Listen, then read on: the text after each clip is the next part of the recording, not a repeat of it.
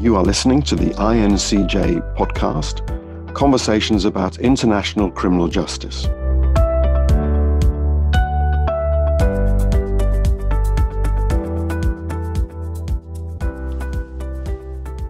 Welcome to number 3 in a series called the COVID Practitioner Challenge. I'm John Scott, and this is an INCJ podcast and YouTube. Now, COVID-19 seems to be lasting forever, doesn't it? It's certainly presenting a tough challenge to frontline services, not just in the health and social sectors, but in criminal justice too. At INCJ, we wanted to find out how people working in prisons, probation, police, or with victims internationally were handling the issues around COVID-19. So we've started a series of conversations with criminal justice workers to ask about their experience of the crisis. Our hope is that sharing answers will help find solutions and fresh ideas and highlight how practice will be changed in the longer term. If you want to follow the series, you'll find it on our website at criminaljusticenetwork.net or on Twitter at INTCJ Network. Let me introduce 2 probation officers from Ireland, Ciara Harris and Conor Kelly. Welcome, Ciara and Conor. Now, tell us where you're based and whether you're working from home today. Let's start with Ciara. Where are you based, Ciara? Hi, I'm based in Haymarket in Dublin. I'm working from home today, as you can see, but yeah, mainly based in Smithfield in Dublin. Okay, Conor, whereabouts are you? So I'm based in Southside YPP, and today I was in the Children's Court. So I'm kind of based between a few different offices on the south side of Dublin. And what's YPP stand for? So sorry, that's Young Person's Probation. Yeah, and are you at home at the minute too? I am. I just got home there about an hour and a half ago. Okay. Right. Well, let's find out a bit about your current roles. What job do you have at the moment, Ciara? So I kind of have a dual role. I suppose I'm on the court liaison team in Dublin in the main offices in Smithfield. So I suppose that team in itself has a couple of different roles. There are 2 people on the team that are based in the courts, in the criminal courts, the courts of justice in the CCJ in Dublin. Myself, I'm based in the drug treatment court in Dublin, and then the remainder team mainly work in the office doing assessments for the circuit court. So that's the circuit courts all around Ireland. I do those assessments myself, and then I also work as the liaison probation officer in the drug treatment court then in Dublin. So it's a bit of a mixed bag. I suppose there are 2 different kind of roles, I suppose, in the sense that the drug treatment court is a district court. And I suppose all the clients that are on that programme that's in the court would have their own probation officer, and I act as the contact between those probation officers and the courts. And then the circuit court piece is completing probation reports, assessing people for suitability for supervision and community service that are before the circuit courts. So two different roles. Yeah, and the circuit court is the senior court, so the cases are more serious and the crimes are needing a lot more attention and difficulty, yes? Yeah, that's right. Yeah, they would. They'd have more, I suppose, harsher sentences, mandatory sentences than the district court, yeah. Okay. So, Conor, what's your current role? So with myself at the moment, I'm working in YPP. So primarily we would work with young people who come before the Children's Court. Now, there is sometimes crossover because we stay working with the young people when they become adults as well. If they're known to us, we stay working with them, and sometimes that can involve, it can involve doing reports for the district court or the circuit court as well. So I suppose very, very similar to Ciara, doing reports, doing assessments, a typical day. There probably isn't really a typical day. We're kind of on the go. Every day is a little bit different. we might be doing court duty and meeting young people in different locations, various probation offices, residential units. We tend to use probation projects quite a lot, and especially over the last kind of 12 months, they've been really kind of useful. And it tends to be a little bit more formal, and they can be really good places to meet with young people. And sometimes some of my young people, they'd be in residential care, so I would tend to kind of maybe meet them in residential units as well. So it's kind of a bit of a mix. So no one day is the same. Okay, we'll come back to that. But I'm interested, have you had lots of other roles in probation before you had this one working with young people? I have. I suppose I've worked in a few different probation teams. I've worked in community service. I worked in Mountjoy for a number of years, and I worked in community teams as well. And I worked in child and family social work prior to coming to probation. So I'm kind of about 14 years experience, and I've been in the YPP now the last 2.5 years. So it's a good mix. Indeed. And this job with young people is characterized by being very much a community orientated job, is it? It would, John. I mean, you tend to be kind of on the go a lot. That's why I was kind of only just thinking the first lockdown was probably the hardest, because we tended to be doing a lot of contact via phone. And with the young people that you're working with, that can be quite difficult and quite challenging. If you've built up a good relationship with them, to kind of suddenly switch to phone contact, that was really difficult. And then equally, just thinking about the first lockdown in particular, we tended to kind of do a lot of our reports via phone contact. And that was quite challenging, because you had no rapport with them. I think it's a lot easier when you're kind of meeting people in person. And I think especially with younger people. It might be easier if you've already met them to continue a conversation by phone or video, but to start from scratch is much harder, isn't it?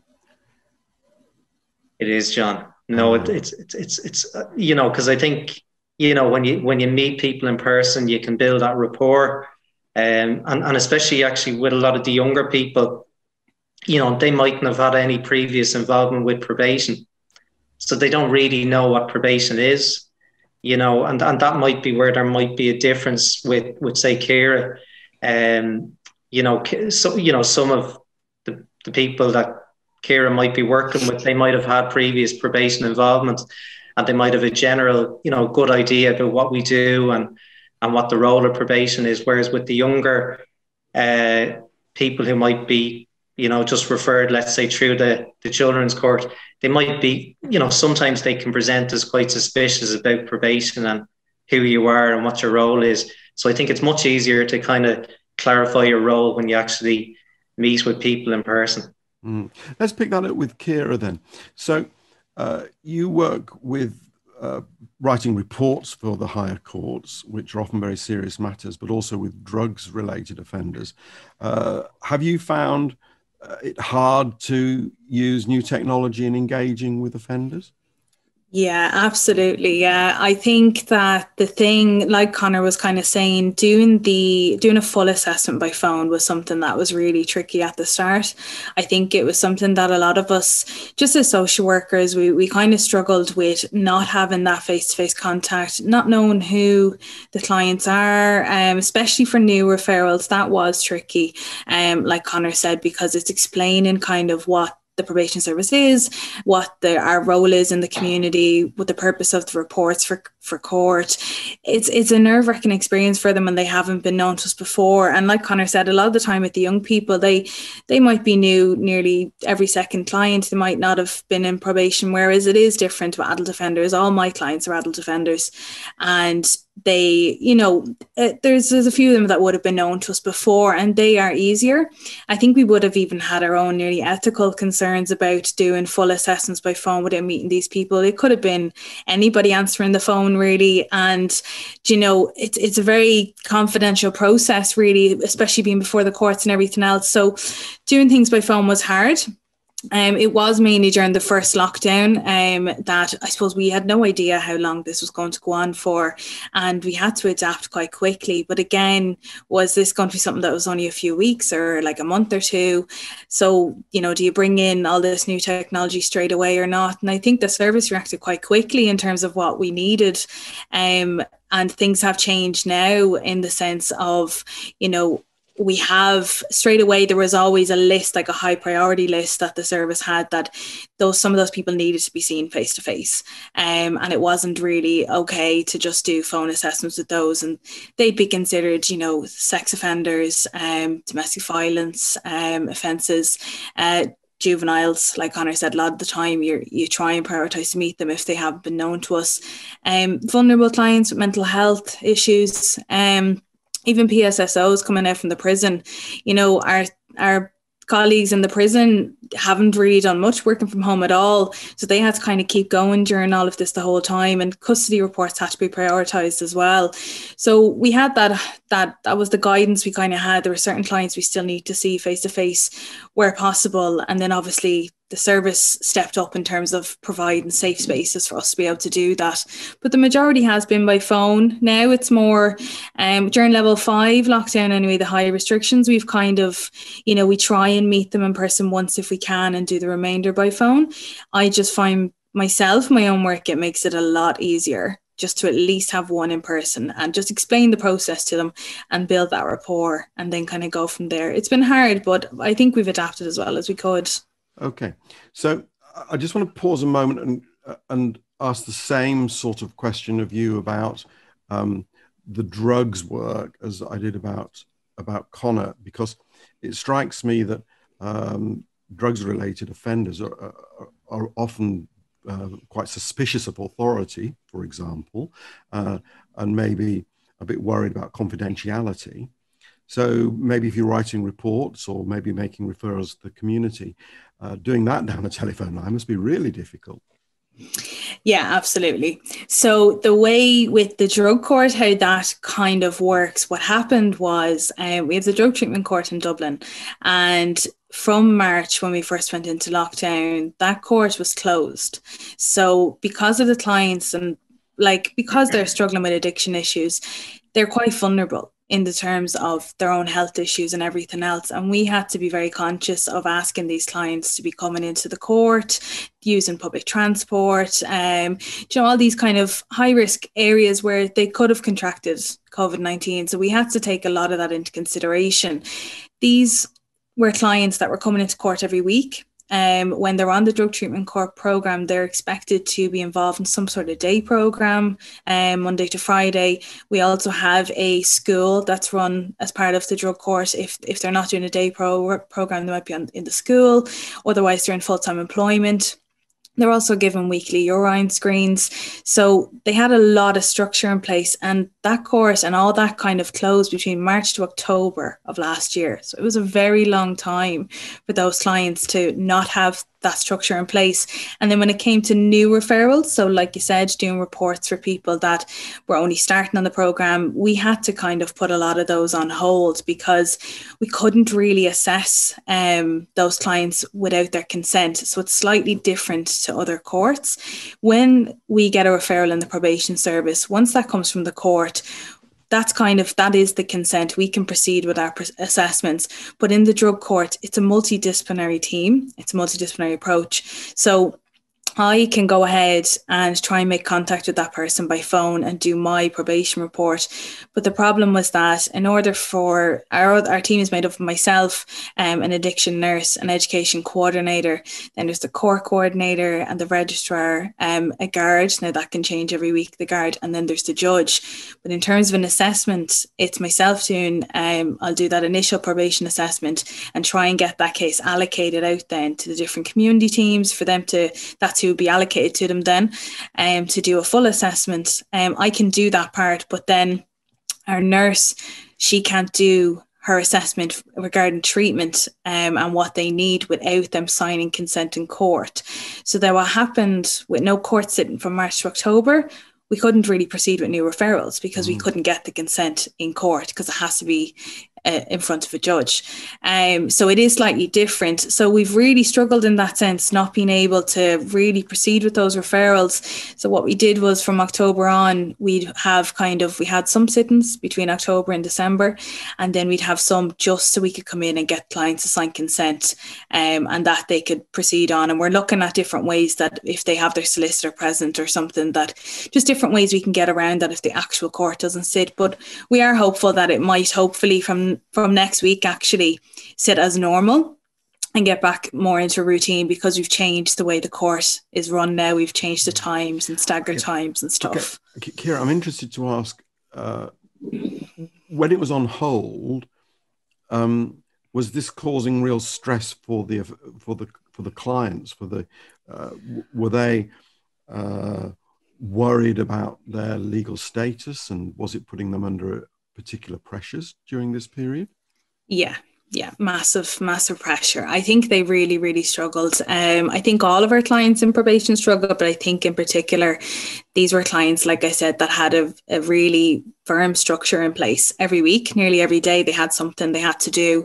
And then what happened was all the services had closed because of the restrictions. No urine screens were taking place. So for clients that were, say, only, in the early stages of dealing with their own addiction issues, it's easier to obviously use drugs than when you're not being screened and when you don't have a program to go to.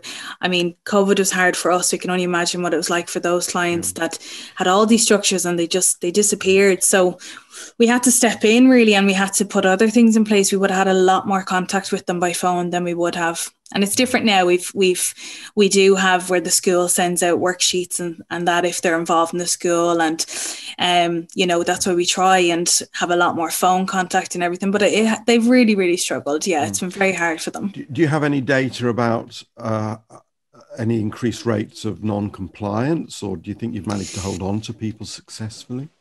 We have had to. What happens is there are different stages in the drug court. So you have assessment stage, you would have the bronze, silver, and gold phase then. So they're broken down by different stages of drug use.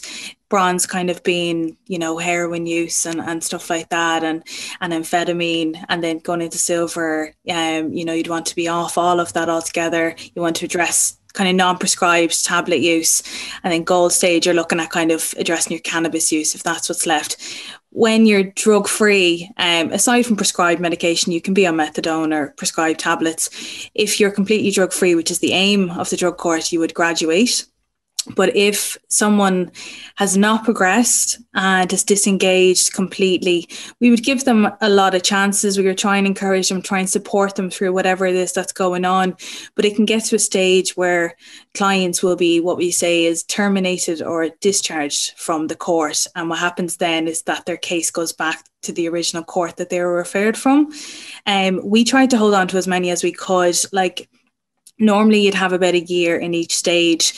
With COVID, we obviously didn't hold that to a firm kind of rule with the court not sitting. It wasn't fair, and with everything going on. So when we kind of got back around December, we had to really look at clients and thought, look, who has totally disengaged? And there was numbers. I think, we normally have around 50, and I think we were down to around 35 at one point. So it was high enough percent, but now we've been able to take on new referrals. So while there might be some terminations throughout the year, unfortunately, it all kind of happened in one block because we only had a couple of chances to kind of look at those clients, and to, some people were asking to nearly come off because they couldn't do it anymore with the current way that it's being ran.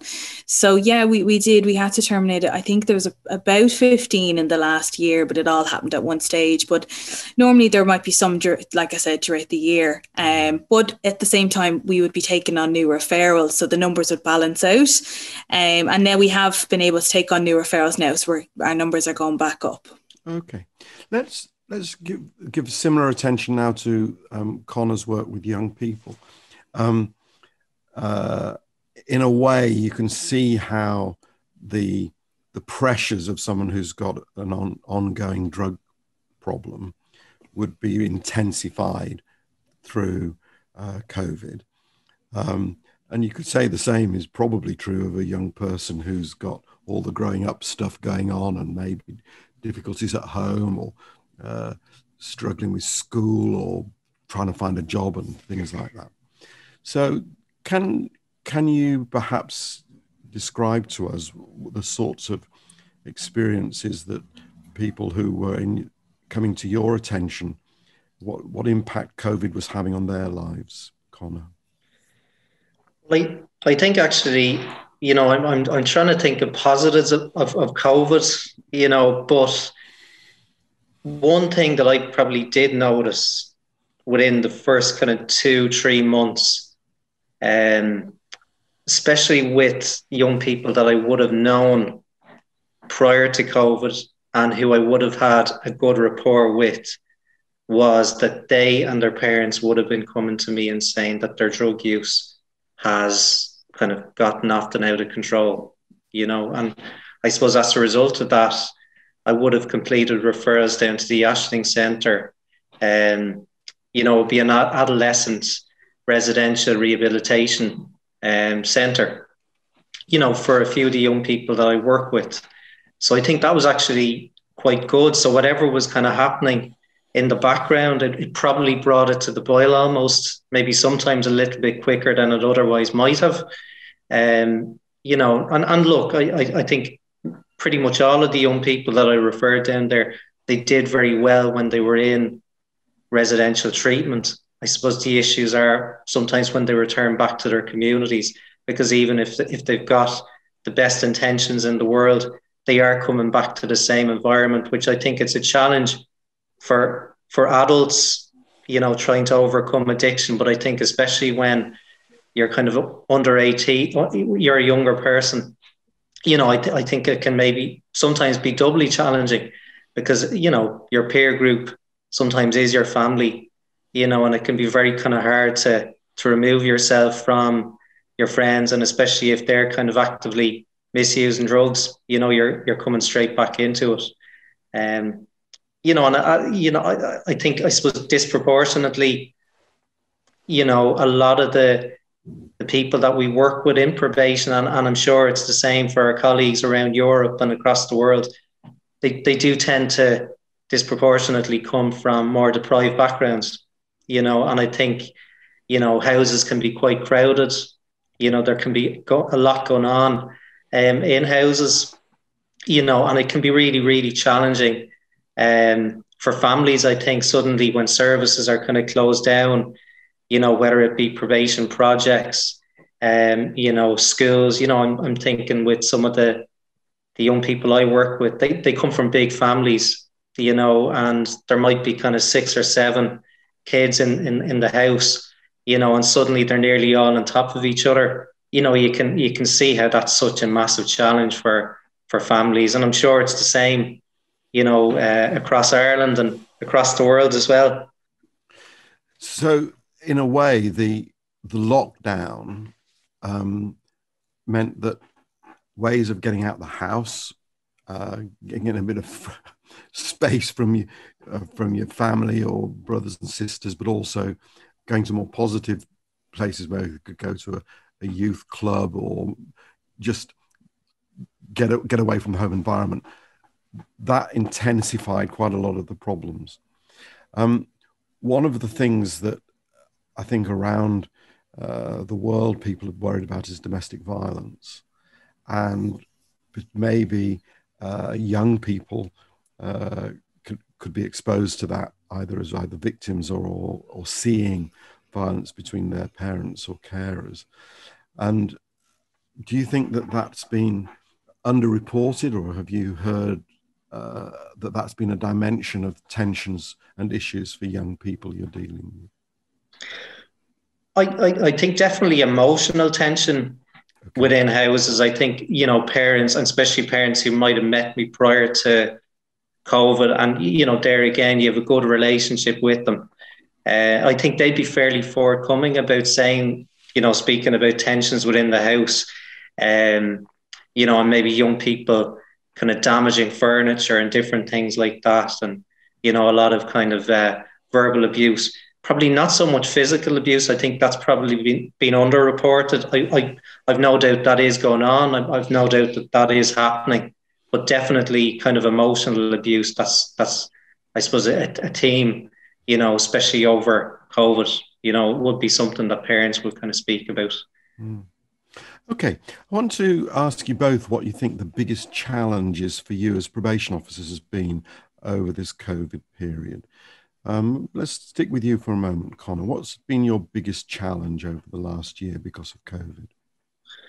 I think probably, I think the first lockdown was especially challenging, because while in some ways it was a novelty, and it was quite nice working from home, and trying to kind of do reports, and when you haven't met people previously and doing it by phone, I found that really, really difficult.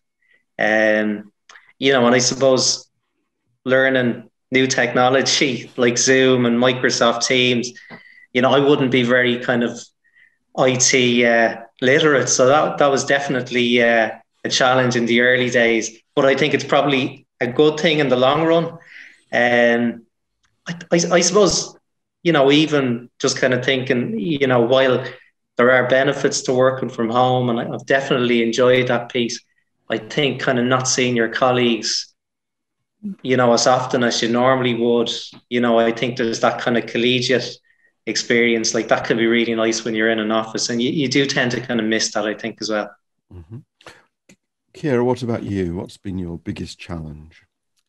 I think just echoing what Conor said at the end, the kind of isolation you have at home, and I think setting the boundaries between, your workspace, your work time, and your home time, your self-care, and everything else. I think that is a challenge. Not seeing people, and kind of constant technology.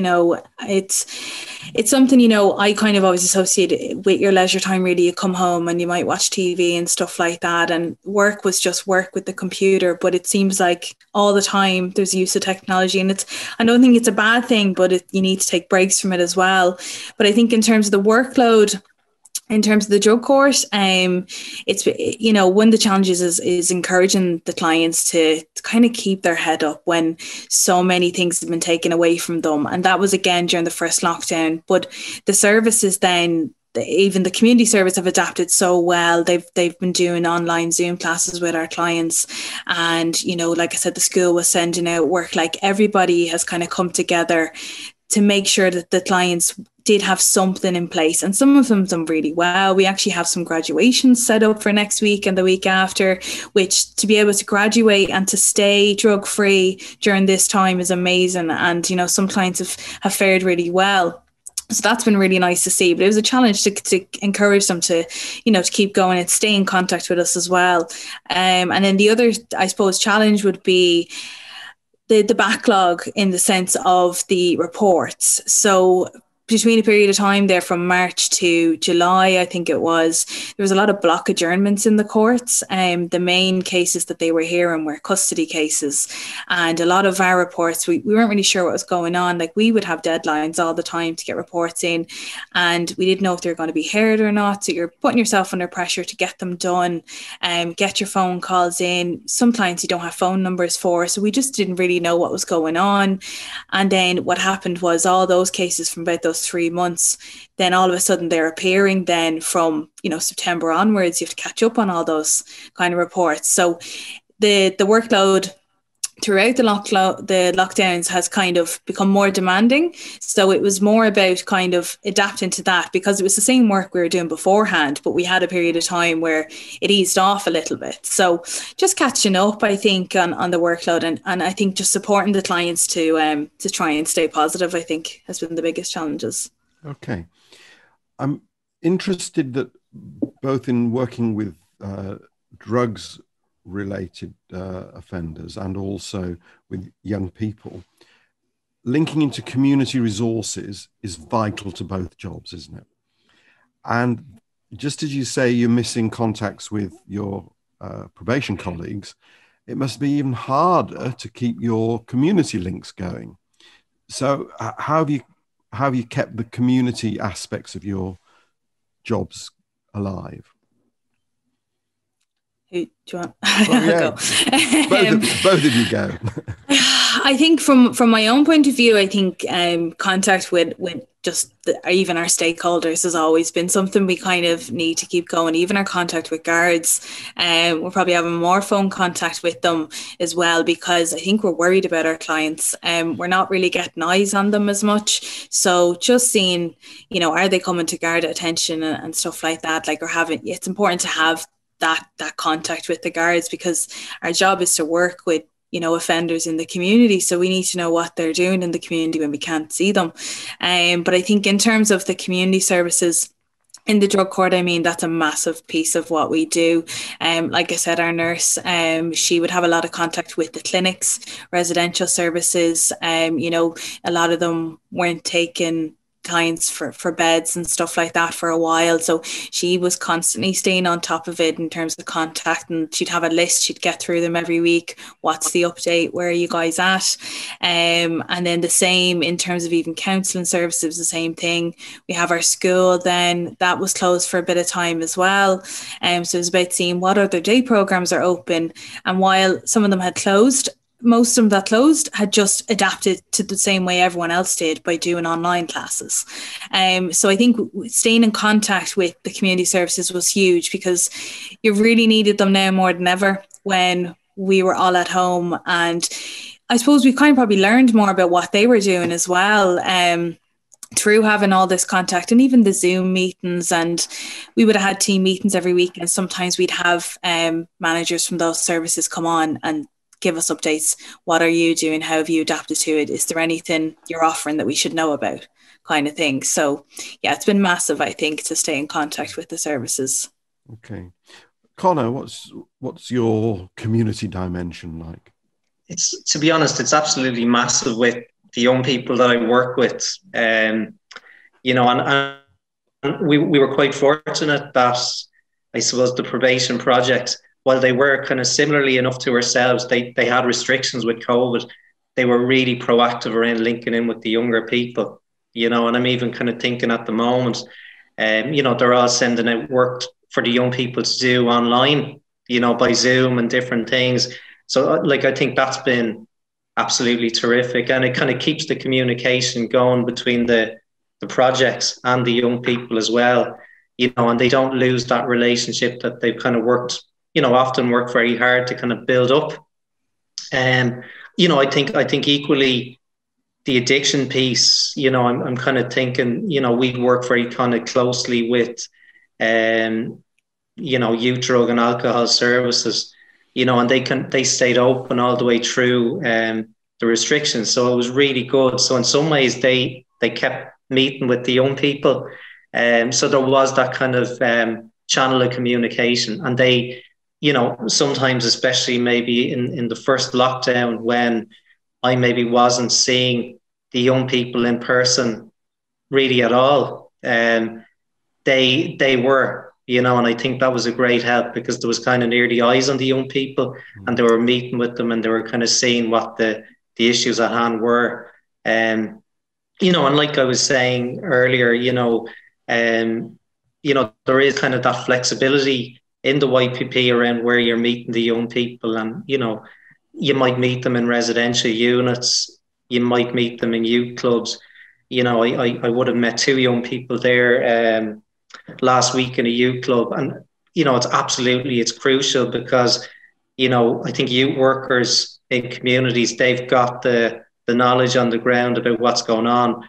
But even more maybe than probation officers, they've got that relationship with the young people, because they're seeing them pretty much every day. So I think it's about tapping into that resource. And equally in residential units, I think the workers, the staff who work in the units, they see the young people every day. So it's absolutely, it's crucial if you can have that body of communication with them. I like the fact you both referred to the eyes of the community, and in a way the community are the eyes and ears engaging with these people, which is important.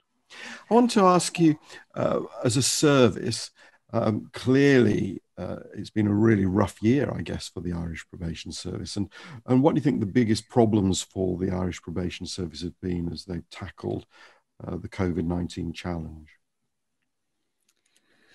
Probably the IT. I think we didn't, in the service, I suppose, and Conor will probably echo it as well, we didn't really work from home. That wasn't something we did. We all had our office space or a court, or a prison that we'd have to work in, and remote working just wasn't something that we did. So I think that the service were quite quick to kind of even realise that, look, we're in this for the long haul. And one of the biggest challenges was kind of equipping staff to be able to work from home. Meaning, providing staff with laptops, desktop, mouse, keyboard, chairs, simple things like that, making sure people have an appropriate workspace at home.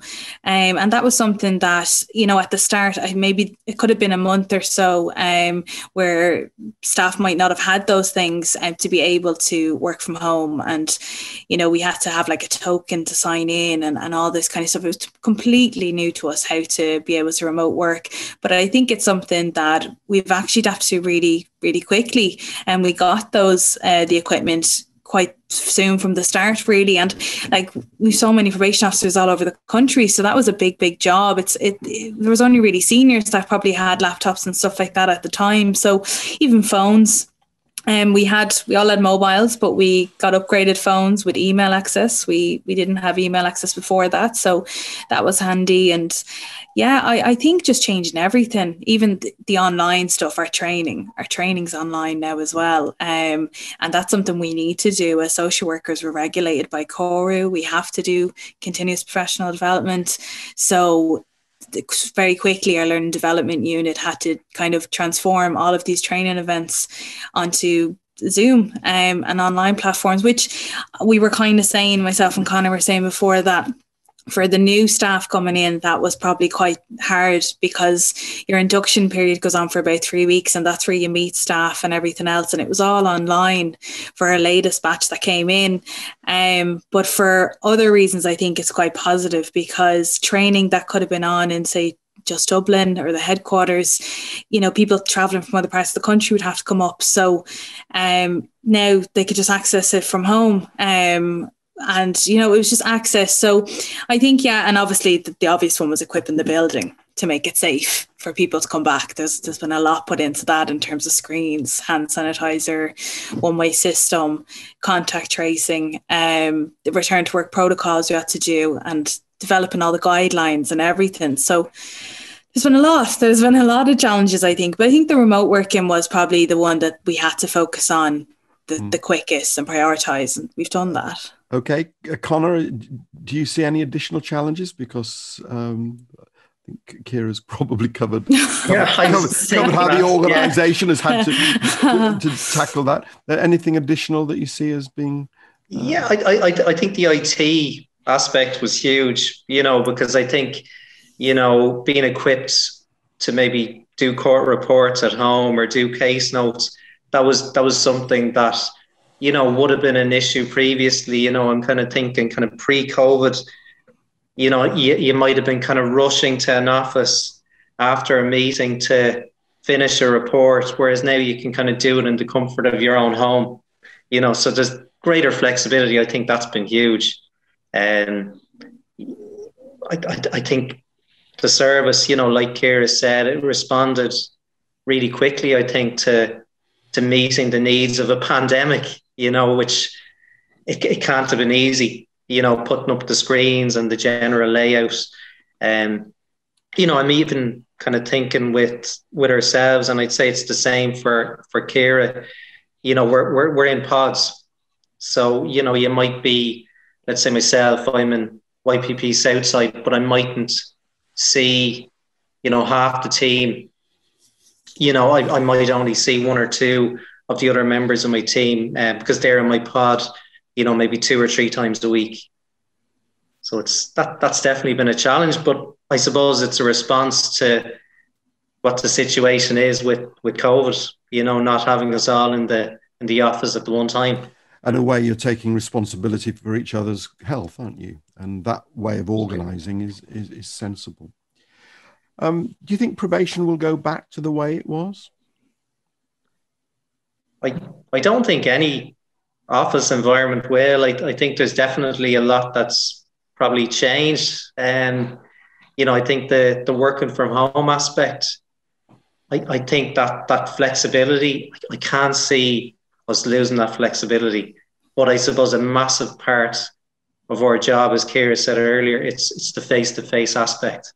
So I think, we can't lose that, and we've got to be in the communities and seen by our clients and seeing our clients, But I think definitely the flexibility piece, it can only be a good thing. Ciara, what do you think the service has learned from the crisis?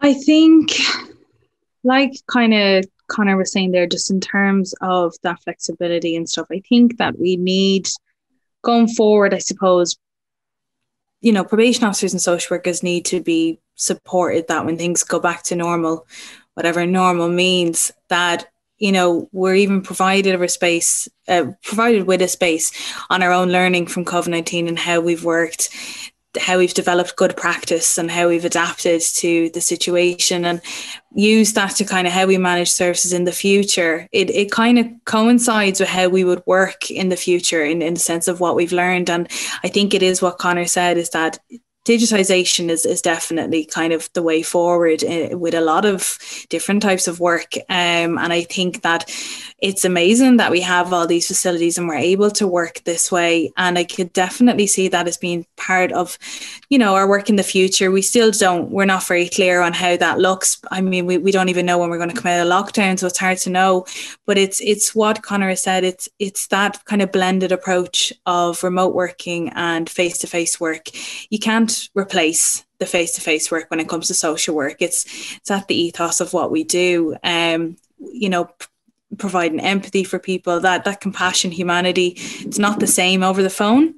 We can try our best, but I think what the service has learned is that a blended approach might be, part of that future, and kind of like you were saying, just the flexibility even for staff. And it is that thing of kind of a work-life balance for us as well, that if we're more efficient getting certain things done remotely and that works, then it's the way forward. But I think they'll learn that. I'm sure there'll probably be a point where there'll be kind of feedback, kind of questionnaires and stuff for staff. And we've gotten some of those already as to what we're finding beneficial and things that we'd like to see change. So I could see them kind of taking all that on, really. But I think it's just what we've learned mainly is how we do our work. And if anything, all of this has highlighted how important the face-to-face is, and that you really just can't replace that with, you can't do everything remotely and digital. And I think from personally, you appreciate the face-to-face then when you do it. When I have interviews with clients, I actually think I'm listening more, and I'm not trying to put myself in the bad books before. I think I was a good listener. I think I'm genuinely hearing them a lot more when I'm seeing them, and I'm trying to take as much in as I can, because I know I'm probably not going to get to see them again. I'll have to ask them certain things by phone. So I think even our own approach might have changed for some people. Okay, well, let's use that as a turning point in our conversation, because you might have become more reflective in the way you are when you're with offenders or your clients face to face. I wonder whether it's made you more reflective, this experience of COVID as people. And I'm wanting to ask what you do to escape from work pressures. You both in a way are now having to work from home a great deal more. So, Conor, what do you do to escape from being a probation officer? Well, I think exercise is massive. Getting out every day and trying to go for a walk. There's not probably much else to do at the moment in terms of exercise. I'm looking at Ciara because we used to play every week, football every Monday lunchtime. We kind of meet for, probation officers for a game. So I really do miss the football. But I think at least getting out, getting a bit of fresh air, I think especially if you're working from home on days when you're not maybe leaving the house, it's so important just to get out for maybe an hour or so. I suppose watching Netflix and watching different shows and, watching football. Unfortunately, I'm a Liverpool fan, so there's not been too much joy this year. But, I think, trying your best to kind of stay in touch with family and friends, I think that's so important as well. Mm-hmm. Even if maybe you're not physically seeing them. What about you, Ciara? I think pretty much what Conor said. The football, yeah, I'm a big football fan myself, and yes, unfortunately, Liverpool. We'll keep very quiet about that, because around the world there will be people who will be quietly sorrowful with you. I know. Thank God. But I think the football was huge. We did used to play on Mondays. We were actually due to go on a trip last April. We were going to Germany as part of like the European probation service. We were all coming together to do a tournament, and that didn't go ahead, which was sad, but we're hopeful. I play football myself. I'm missing that as well. But fitness. I'm like doing online programs, walking a lot more. It's not walking, funny enough, it wasn't something I used to do a lot. I'm definitely more of a playing a sport kind of person. I play golf as well. I'm really missing that. Our golf courses have been closed longer than any other courses in the world, so that's been tough. I think just getting outside, it's much easier with the weather now starting to get better. Netflix, obviously, Netflix are raking it in at the moment, I think. But spending time, like I live with my partner and we have our dogs. So I think spending more time with them and doing little things like playing games at home and even chess or reading or something. So it's not necessarily any new activities because there's not much to do, but it's more about getting back in touch with things I used to do. Has anything made you rethink your approach to work, Ciara? Yeah, I think I've always, in terms of my own work, I think I've always been quite good at self-care. I think I've always had a good balance in the sense of keeping things separate. But in terms of my actual approach with clients, I think just kind of taking a lot more in of what they're telling us. I think that social work, like I said, it's a lot of listening and providing empathy for our clients. And we work with them for a reason, because there's obviously challenges going on for them in their lives. So I think just taking a lot more things at face value, offering more support, just listening more and just kind of being there for them and kind of doing what we can. I find myself when I'm doing an assessment and someone's telling me something's going on for them, then I'm like, okay, who could I refer them to?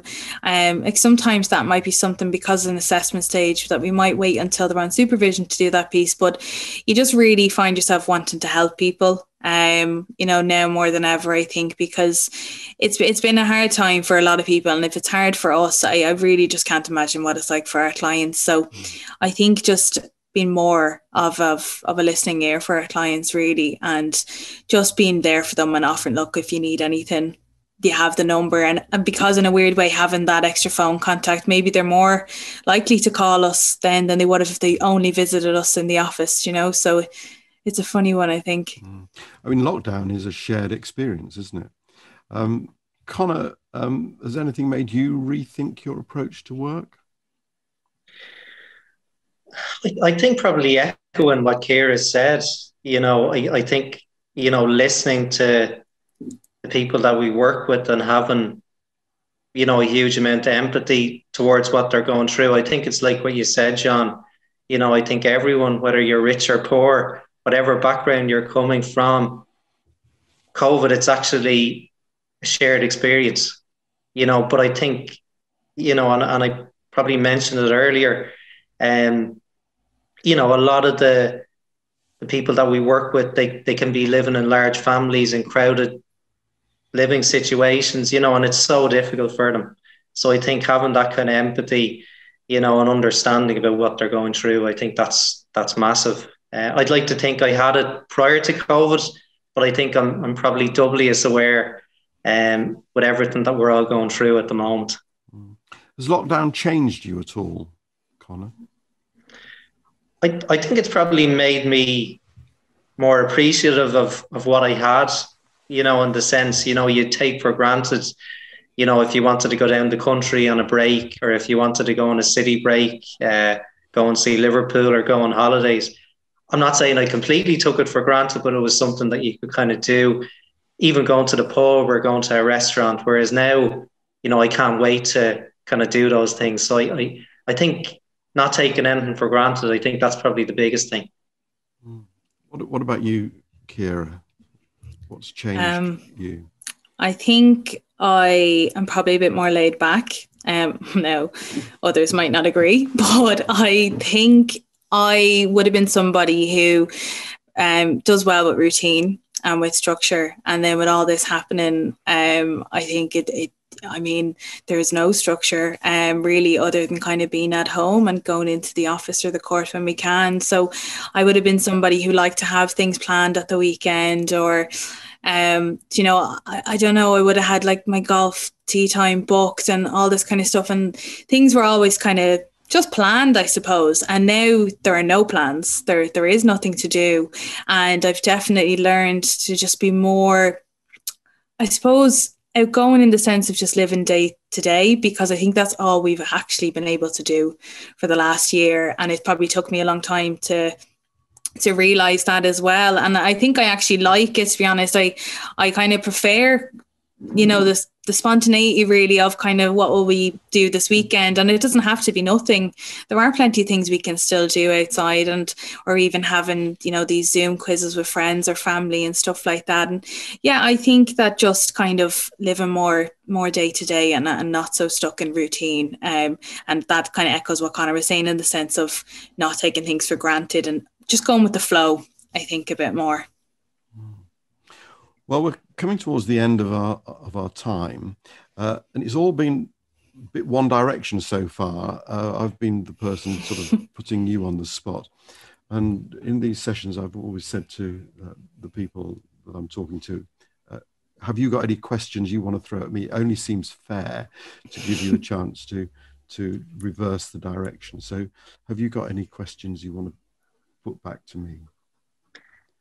I suppose, how have you coped with COVID? Badly.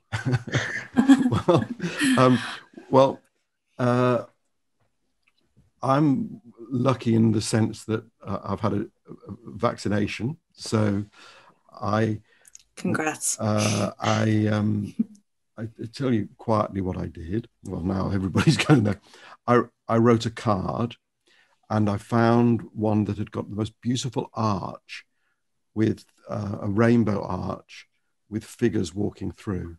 And I just wrote a message in the card to the person I didn't know it was going to be, was giving me the vaccination. And I thanked that person. And I know that all around the world, the effort that our health workers, our frontline workers have put in. And I have one or two health issues myself, and I know that I was quite frightened about catching it. So the hope that flowed through me when they put the jab into me, and all the science and the work and the organization that led to that, I'm very, very, very grateful for.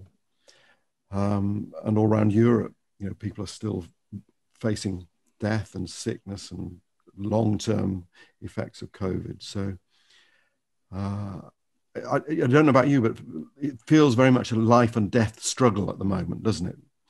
And life feels very raw, And I think that that's something that in a modern life we try to put behind us, sort of these crude life choices. And I think lots of us have had to think very basic things about, are we making good decisions? And so I wrote a card to the lovely lady that put a jab in my arm and thanked her. So that was a very basic thing that I felt I needed to do. And it feels very fundamental, the process. And there are 8 billion of us on the planet, and one way or another, I suppose everybody is affected by it. So I've felt very humbled by being part of this pandemic, as well as being frightened by it. So that's me trying to be honest in responding as a human being to it. Ciara, do you want to put me on the spot? I suppose more from maybe a practical point of view. Mm-hmm. You've obviously had a lot of conversations with probation officers and people in criminal justice all over the world for the last while doing these kind of podcasts. So I suppose, is there any advice that you would give us as to other ways really that we could work with our clients to improve things going forward, just based off things that you've heard from other practitioners? Yeah, I came across one probation officer who's been going for walks with his clients. Okay. Just doing it outdoors. What a brilliant idea. And certainly in the UK, one of the first relaxations was being able to meet with somebody socially distanced outdoors, one person. And I don't know about you, but I love going for walks with people. Okay. So, and apparently his client list was full, and people kept the appointments. That's quite nice, actually. That is nice, because even if people wanted to get out and they didn't want to go by themselves, that's that's just the essence of humanity, really, isn't it? That is good advice. And whether you could do a drugs group on a hike, well, actually, maybe you could. Maybe that's a new method we could discuss. Yeah, absolutely. Social distance coffee, something. Yeah. Well, I'm thinking more whether it could be mobile going up a mountain. It's perhaps more of a stretch. I think you'd struggle to get me up that mountain, but I try. Well, maybe if you were chasing a golf ball. Maybe. Okay. Right. Well, we're coming to the end, and you will have loads of people from different parts of the world listening to this, and I'm wondering if you'd like to throw out any comments or advice that you might have for your colleagues around the world. Conor, what's your sign-off advice? I suppose the last 12 months, it's been really, really tough for all of us. So I suppose just stay positive. I mean, hopefully we're coming towards the end. I'm not going to say we're near the end, because I think there's still a bit of a way to go, but we're definitely, you can see kind of light at the end of the tunnel. So I suppose just stay positive, and keep your heads up, and keep doing what you're doing and stay safe. Thank you. And Ciara? Yeah, I would agree with what Conor said. Really, it is just to kind of keep positive, keep going. I think that a lot of the time it's hard for us to remember that life did exist and was different before all of this, and it has been a long 12 months, but if it's 12 months of the rest of your life, and if we can manage, probably more than 12 months, but if we can manage to get through this, there's been a lot of challenges, but you gain a lot of strength and resilience from going through something like this. So I think it's just to remember that there is other things in life, and that it will end at some stage. We don't know when, but just like Conor was saying, just to stay positive, and if anything, life might be better afterwards, because we might appreciate everything that we had beforehand. And I know that people can quickly slip out of that perspective, but just to try and hold on to it, really, and just to keep supporting each other. And on that note, we're going to sign off. Thank you very much for listening. And to the audience out there, stay safe, and hope you can join us next time. Goodbye, and thank you, Ciara and Conor, very much. All our podcasts are available on your normal provider. That's on iTunes or Google, under INCJ Podcasts. Goodbye, everyone.